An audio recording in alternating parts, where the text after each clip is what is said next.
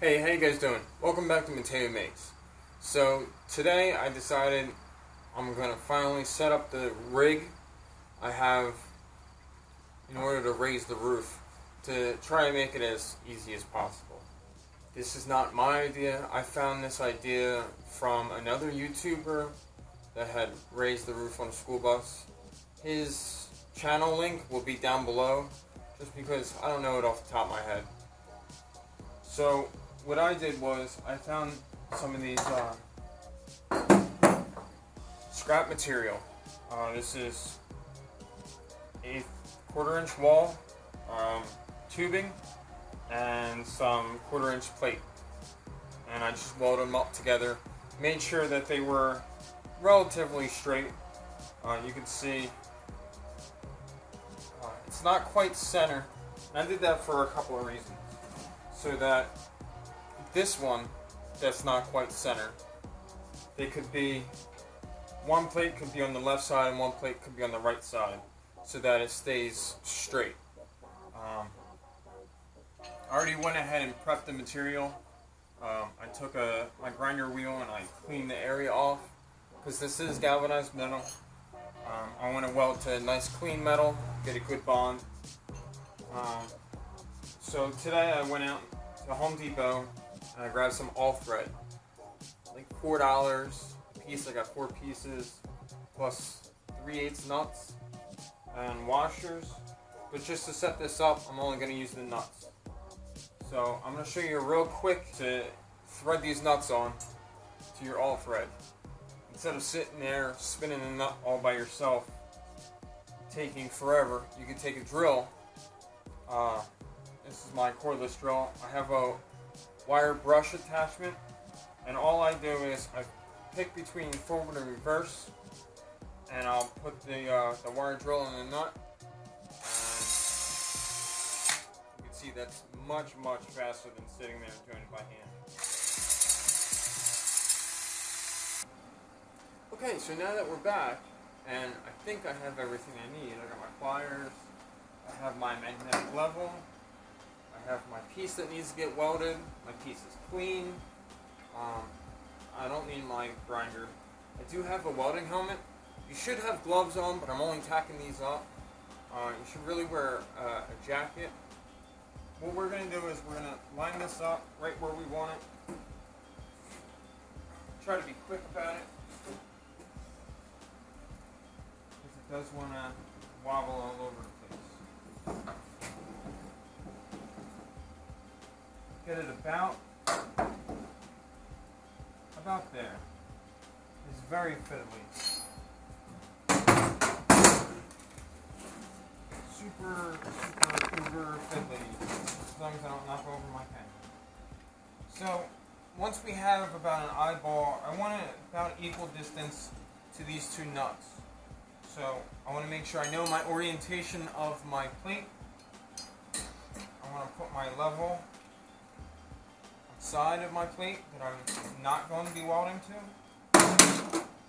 If I can stop dropping the level, that'd be great too. Make sure the level is the right way up. Put it about where we want it. We want it about there. We want to make sure that it's almost level. Don't have to quite be perfect. Make sure when you do this, you wear a welding helmet. Oh, come on, man! That's gonna fall off. I know it's gonna fall off. Another tack down here on the bottom.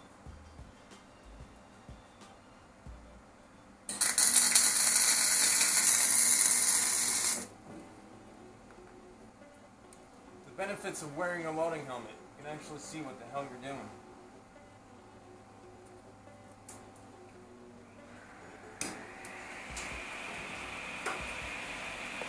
Everybody's working around here today, so you're going to hear some background noise.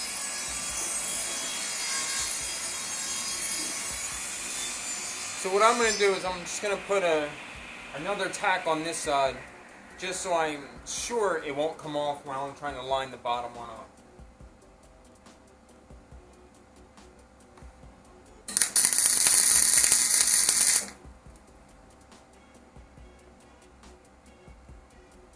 And now that sucker, that's on there. Now when I go to fully weld, if I don't drop everything today. Now when I go to fully weld these in, I'm going to do a stitch weld. So on the opposite side, it's going to have a 1.5 inch weld here, 1.5 inch weld here. So that when I go to weld this side, this middle weld will overlap the top and the bottom weld just by 1/2 inch. So it will be very secure.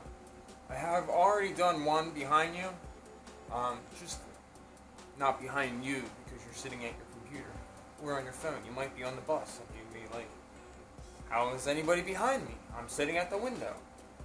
Behind the camera. I already did one behind the camera, and I really held on to that piece of pipe and really shook it, and it's definitely not coming off.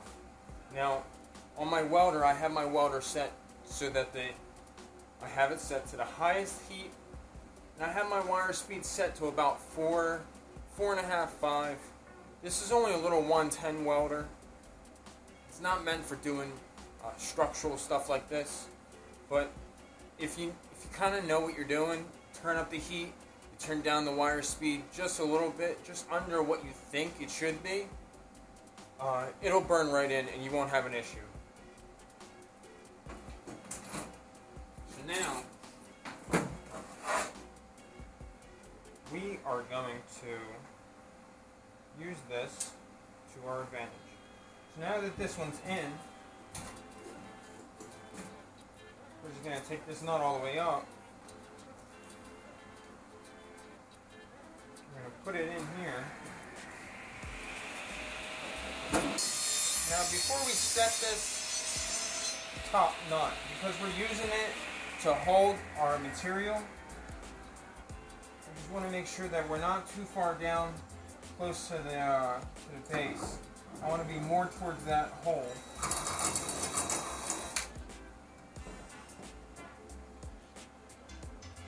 I think that's about good there. We're going to use this top nut to center the piece of threaded line, all thread. I'm just going to use all thread. We're going to use this top nut to center the all thread. What's all in my hair? I just forgot I dropped the level outside. So now we're going to take our level and have our top piece in place. We're using the nut to center the all thread for the bottom one. The bottom one's nice and tight. We're going to use our level and put it on this side again. Put our helmet on so now we can see what the hell we're doing. We don't have to worry so much about holding everything in place. We have something holding it for us because we don't have two hands. We don't have more than two hands, so I don't have a second person.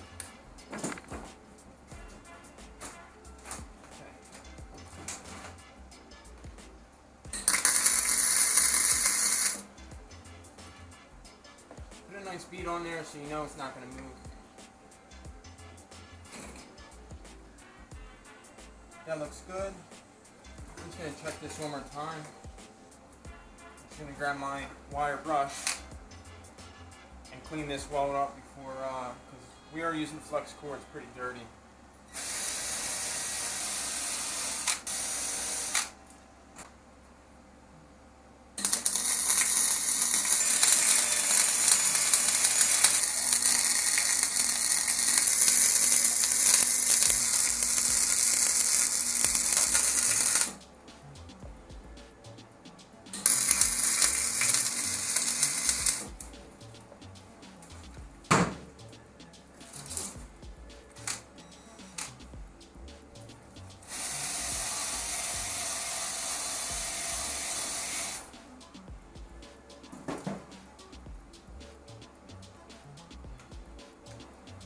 So now, it's all done. This just needs another bolt down here, just for stability, I gotta go back to the store, but that's on there. It's not moving. I'm shaking it pretty hard. I'm shaking the whole bus. That's on there. I'll bring you in to show you what the welds look like.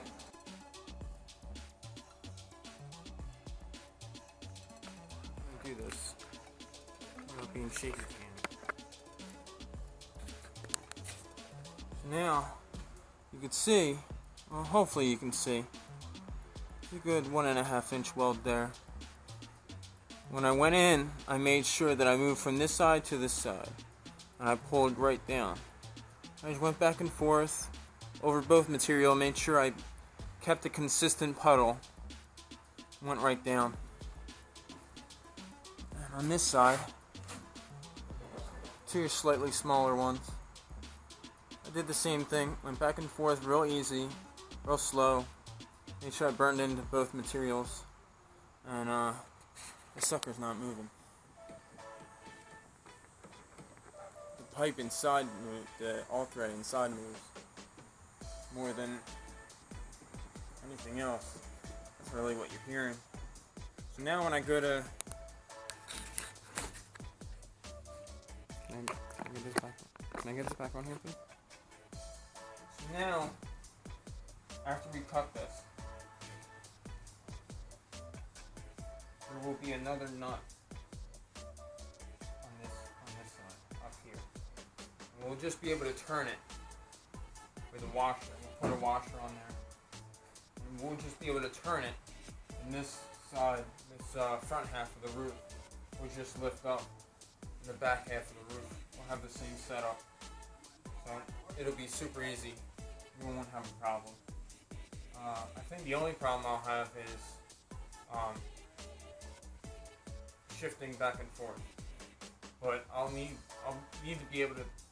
I'll need to be conscious of once we cut the roof, because that's really where the support is.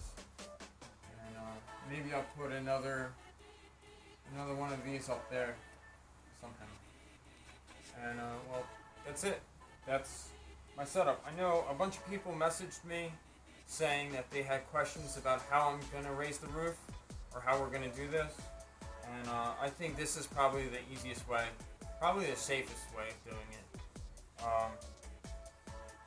and for me the cheapest way. Instead of dropping everything, I just might fold it up. So total cost of this is about $4 a piece of all thread that's 3 feet long. Nuts were 40-something cents a piece.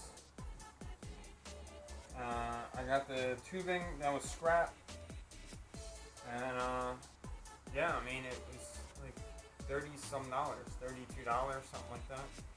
But I'll probably go back and return some washers and get nuts instead. But yeah, I mean, that's it. Thanks for watching, guys. Make sure you like, share, and subscribe. Give me a big thumbs up. And I'll see you in the next video.